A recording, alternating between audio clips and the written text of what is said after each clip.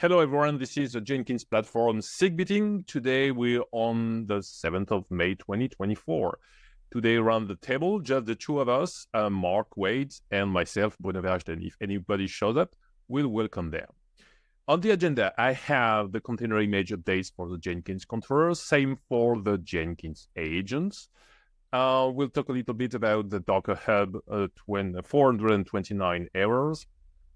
And then we'll talk a little bit about the Docker-based quick start tutorials, maybe the Docker Hub description for the agent.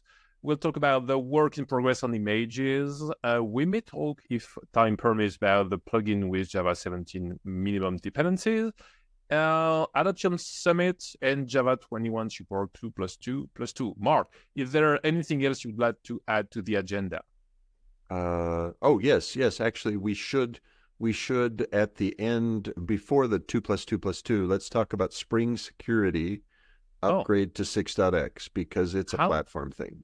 Yeah. Or do we already have it? I managed to remove this one. I had it earlier and it disappeared. Silly me. Well, I think we've not talked about it in quite a while, and so really? let's. I think it's worth a reminder that. Oh yes, there it is. Good. Okay. There. Maybe it's already in Java 21. Right. That's great. Why. So if you can just make it a top level item, because of course. Yeah, it really is separate from the Java 21 support. Yeah, and great. The rest. Yeah.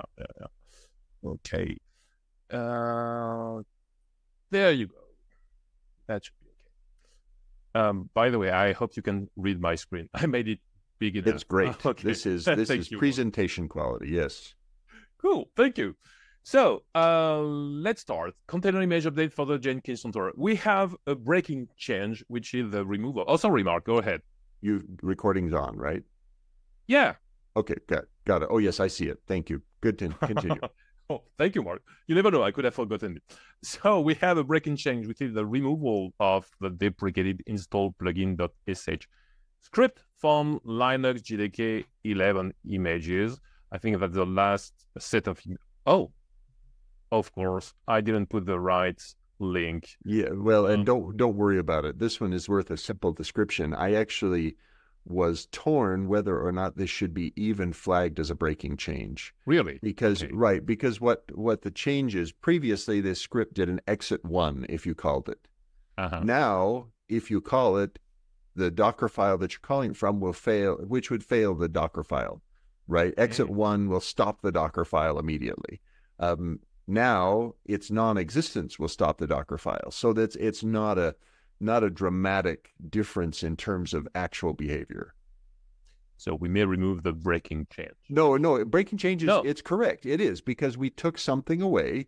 I think it's fair to say we took it away, but what we did was actually on the edge of not being breaking. It's tough to say, yes, it's breaking. We took a file away, but the file change was actually already broken, intentionally so. It was consciously and intentionally chosen to be broken in this way.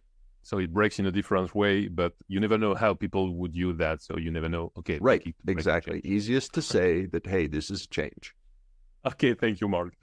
Then we bumped Debian Bookworm to the latest version. Of course, also a new version of UB9.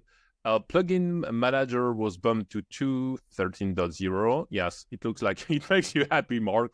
I don't know which one. This one's valuable. It got a minor change because Tim Jacome removed an unnecessary request to updates.jenkins.io that this thing was doing. Which is good in terms of money, so, I guess. Right. We pay for every request. The Jenkins project has to pay for bandwidth used to updates.jenkins.io. And so reducing the volume of requests is a good thing. Cool. Yeah, so thanks to Tim very much. Thank you. In the changelog, 2 weeks ago, you said that you would have to change to make a note in the changelog, which you did, if I'm not mistaken. So we now added to the changelog. You added to the changelog that we are providing a J-Link JDK for Windows, which was not the case earlier. So that's all sorted out. And what is the use of J-Link? As far as I know, it allows to have a more a smaller and more, I would say customized. It's not customized, except that we are using some specific options. So maybe it's customized. It's a smaller JDK to, it's a smaller JDK. Mark, what would you have to add to that? Yeah, so JLink allows us to create something that looks somewhat like the old concept in Java 8 of a JRE, a Java runtime environment. We're telling it we want to construct something that meets our needs, and it is smaller than the full JDK distribution. So why not? Yeah, and Hervé, I think, added for Windows another argument, which is zip -6 to get even better compression for the JDK 21 image. Why not?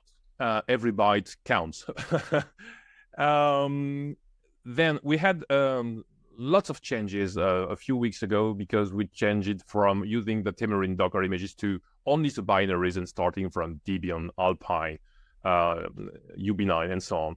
And the next job we had to do was to keep only one Docker file per Linux image variant, because we had tons of Docker files, one for Debian and JDK 11, Debian and JDK 17, and so on. And Hervé compressed all of that into only one Docker file per Linux image variant.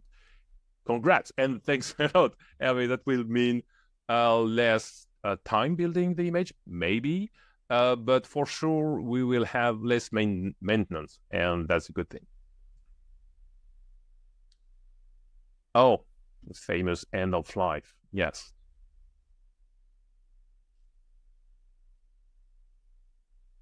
Okay. The Alma Linux container image is it only is available for Java 11.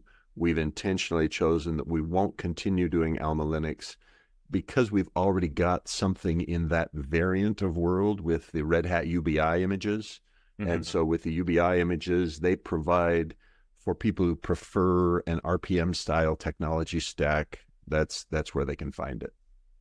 Okay, because you have the Red Hat, and then you have the rest of the family, which is Rocky, Alma, UB, and so on. Right, Oracle, Linux. You can name several variants of derivatives of Red Hat, but it's simplest for us. UBI, we already have many container images. Keeping our number of images simpler is a healthy thing. Yes. Thank you, Mark. And we also bumped the JDK 11 version to the 11.023.9. I don't think we are providing something for Alpine, are we? No, we do, and we provide, and it is now available. That's the nicety, is the Alpine 11.023 is now available. Except it's only available for AMD 64 and not the other platforms, if I'm not mistaken, right? Right, but now you've got me interested. Let me check. Maybe I'm wrong. Maybe I shouldn't have done. Well, I'll do a quick check, because Thank you, Mark. That's an easy one to check. Jenkins/Jenkins, and let's look at the Alpine containers. Okay, Alpine. Yeah, we've definitely got a JDK, okay, JDK 11 is what we wanted to know about, and it was built an hour ago. I'll double check to see what version. Maybe I'm wrong. I'll download it and double check the version that is included there. Isn't it listed on the Docker Hub page which architectures we are building for? Oh, yes, and that's right. And on Alpine JDK 11, we're only building for AMD 64. Cool. On Alpine JDK 21, we build for ARM 64 and AMD 64, and on Alpine JDK 17, we only build for AMD 64. Right, yeah. Right, that's right. I remember that. It was historically that they only provided ARM 64 builds 21 and up, or Java 21 and later. Right. Yeah. Got it. Unfortunately, but that's okay. Thank you for checking, Mark. Then for the Jenkins agent, we had 2 new releases for the SSH agent and one for the Docker agent. We had the big switch, thanks a lot for the great work, Hervé, the switch from Temurin-based images to Temurin installer. That took quite a few weeks, and I know why. I did the same work for the Docker controller. And that was even more work to do for the agent. So congrats on that, Hervé, and thanks a lot. We also had a Git bump version for Windows. We had some gelling improvements that were taken from the Docker, the controller images, imported into the agent images too. I just can't remember what kind of improvement, but it's better now. Trust me. There was also a modification on update CLI manifest for Windows. And we had some dependency updates for Java. Thanks to the work of Hervé, everything now has switched to newer versions of JDK 21, 17, and 11. We also bumped the Debian Bookworm version, and it's linked to the Docker Hub used to send HTTP errors. Now that we have less layers and maybe even smaller images, we have to keep an eye on it during this Platform SIG meeting to see if we can do anything better than what is already done. So as a reminder, we had failures during the deployment of agent because of rate limits through their abuse defense, at Docker Hub. And as we were building tons of platforms very rapidly in parallel on a single IP, we had some 429 errors. Docker, just stop it, please. So the first workaround was to use 3 IP addresses instead of 1, and that worked, and Docker Hub were okay with that workaround. But we had to do this replacement of Eclipse Xamarin base image with Eclipse Xamarin installer so that we have less layers, less bandwidth, and so on. So that reduced our requests per minute, but we have to stay awake and do our job regularly. Is there anything we could do to avoid future HTTP errors with Docker Hub? We'll see. Then I saw something on the list earlier today, or was it? No, it was on the infra. Where is it? It's there on the one of the infra repository. Damien saw 2 months ago that whenever we had a release, the README file was not uploaded to the Docker Hub page, and that's a pity. And it has been solved, I think, by Tim yesterday. So the credentials have been updated, and now the page on the Jenkins agent is up to date. Hooray! But seeing that it's up to date now, I think it was Hervé, said that there was some information missing, so we'll have to change the readme.md, and then automatically with every release it will be pushed to the Docker Hub page. Yeah, might be worth to update the description even more. Said, oh no, it was not Hervé. Ite Poreski, sorry, my bad. I don't know this contributor yet. Okay, done with that. Now, onto the Docker-based quick start tutorials. I can't remember if it was in the docs office hours or during Platform SIG meeting, but I had quite a few ideas on how to evolve the current install Jenkins with Docker. I don't know if it can be called a tutorial, a guide, whatever. And we discussed that with you and Kevin, and then we decided that we should do something pretty simple. So I made the first iteration. I have a simple, just do a Docker compose up -- profile default, I think, and you're done. But of course, there are a few screenshots and so on to help. And I think I started that, but maybe we'll discuss that during the next docs office hours. Another section that would be, okay, there is some kind of magic implied, and maybe you would like to see how it is called, the wizard, asking you for the administrative password, and what kind of plugins do you want installed, and so on. So maybe something that is just a level below what we are providing up to now. Mark, would you have any comment on that? Or is it That's great. Docs? Okay. That's not what I was looking for, but okay, thank you, Mark. Now, the work in progress on images. So the one I checked today on the controller is really big. Yeah, big enough.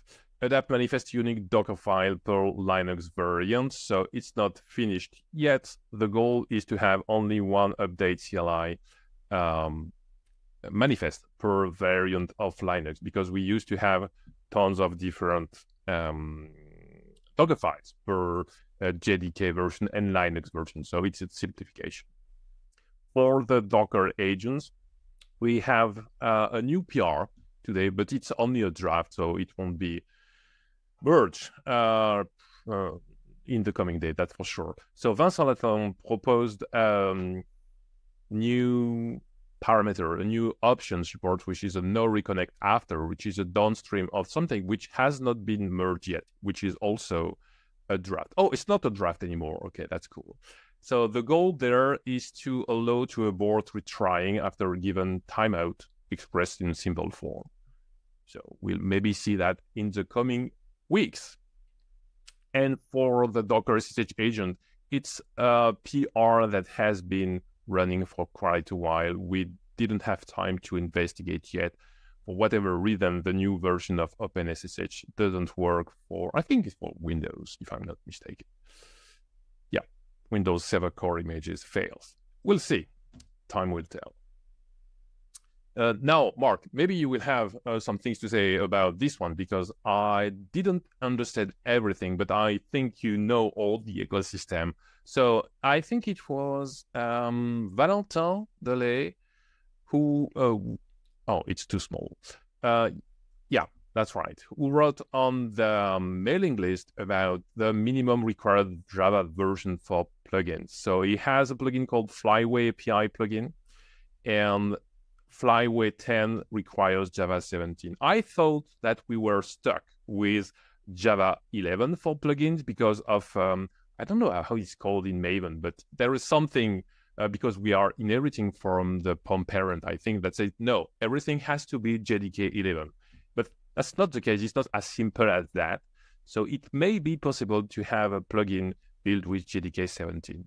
Yeah, it's close to as simple as that. All right, there is.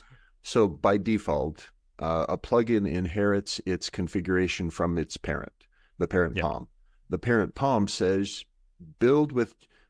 generate Java 11 bytecode no matter which Java compiler you use. So whether I use 11, 17, or 21, by default, it will always generate Java 11 bytecode. However, Vincent Latomba and Basil Crow realized at the Contributor Summit in February that there was a way they could extend the setup to allow us to specify, no, I mean it, I want Java 17 bytecode. And that will actually be quite valuable for us as we make this transition from we support 11, 17, and 21 to October of 2024 when we say, or November 1 of 2024 when we say, we no longer support Java 11 bytecode. And so we're going to be in this transition period where some things may need to generate Java 17 bytecode. And even though that will prevent them from being used as a plugin on a Jenkins controller that is choosing to run Java 11, right? Mm-hmm. That's a thing that the Jenkins Update Center actually doesn't check right now. So users could start Java 11. They could choose to install this new version eventually when it releases of the Flyway 10 plugin, and it will just fail to run, right? Because it's got Java 17 bytecode, and there is the Update Center doesn't have a facility to handle that, but we know we've got this transition period where at least we need to be able to for some plugins, build them with Java 17. So that's the technique that's being used, is using this technique that Basil and Vincent identified together at the Contributor Summit in February. And then what they've discovered is if you scroll a little further down, you'll see, oh, except this plugin is released in a very desirable way with automated release. And automated release today only builds with Java 11. And so right now there's a pending pull request from Hervé proposing to switch that to use Java 17. Yeah, I think I saw the link earlier today. There, it's right there. It's on, yeah, there you go. Yeah, Thanks a lot, Mark. Yeah, when you explain it, that makes totally sense. Thank you. And that's a clever way to handle the transition, I would say. But of course, we wouldn't recommend anyone to move their plugin to JDK 17 unless they are stuck because of a dependency that's moved to JDK. Right, and Valentin's use case is exactly the kind of use case that we could see. There are some components where they absolutely require Java 17. The JGit project, for instance, is now planning its next major release will require Java 17. The Git client plugin will actually choose to not use that release for a while. Really? Yeah, I don't want to mess with that. So we will choose to stay back level until after Jenkins core requires Java 17. But it's a choice that Valentin cannot use Flyway, the new Flyway release, unless he compiles with Java 17. Got it. Thanks a lot, Mark. That was crystal clear. Speaking of Java, Adoption Summit will take place online next September. So it's just the two of us. But would anyone like to submit a talk about Jenkins' use of Tamarin? Of course, I could do it, and I will do it if nobody wants to do so. But if anyone knows better than I do about Jenkins' use of Tamarin, raise your hand. Yeah, I'd love to have you do the talk, because there's a really attractive interaction between the Jenkins project and the Eclipse Tamarin project, right? We use their builds, and we ship their builds in our container images, and we're very pleased with them. We like their APIs that let us detect new releases, and it just works well for us as a distribution. And they use Jenkins to build Eclipse Tamarin. We don't want to talk about their pipelines, but they use Jenkins, that's for sure. And we have good relationship with Eclipse Tamarin.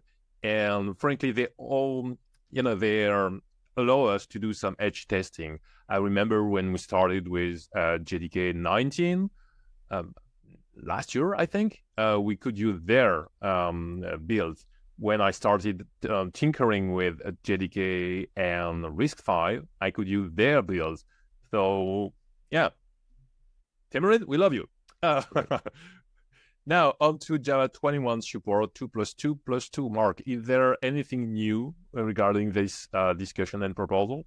Other than what was just noted about this Java 17, need to be able to have a way to build with Java 17, I've got a bunch of work still to do to get things into the backlog that represent what the work is for us to drop support for Java 11 and switch to requiring Java 17. And we're getting very close now. My initial hunch is we may switch to Java 17 required in Jenkins Weekly as early as mid-July.